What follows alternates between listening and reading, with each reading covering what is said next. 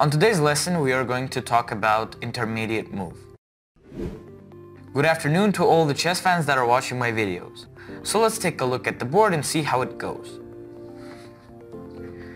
So in the first example, as you can see, firstly we want to eat the rook, but if we eat the rook right now, they will eat our bishop.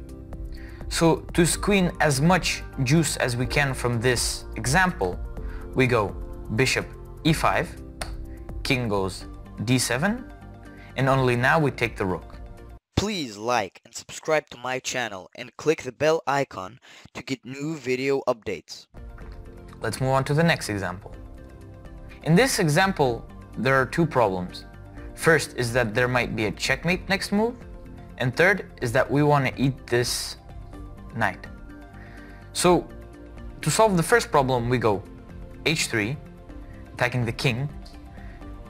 So the king has to go, for example, b8, and only now we take the knight. Let's move on to the next example. In this example, if we take the knight now,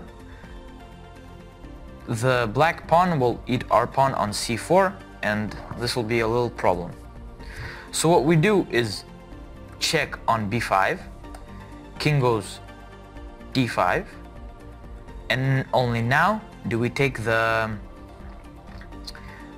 knight.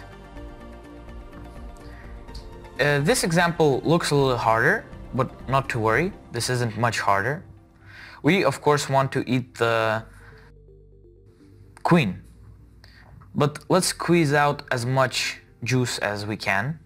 We go e7, attacking the king and attacking the rook.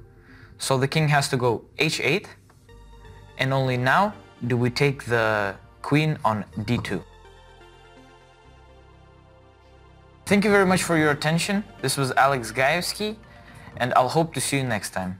Please like and subscribe to my channel and click the bell icon to get new video updates.